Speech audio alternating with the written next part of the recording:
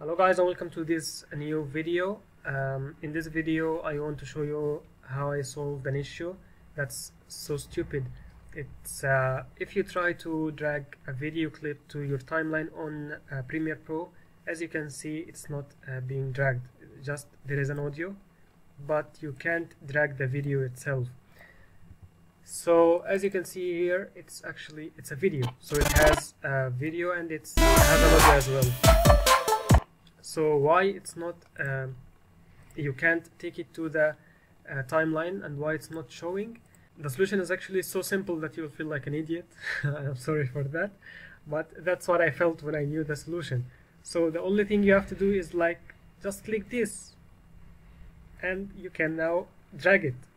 So what the hell is this? I don't know, but if it's not clicked, you can't take your video in the timeline, but you have to make sure that you are clicking here. You can choose any one of them.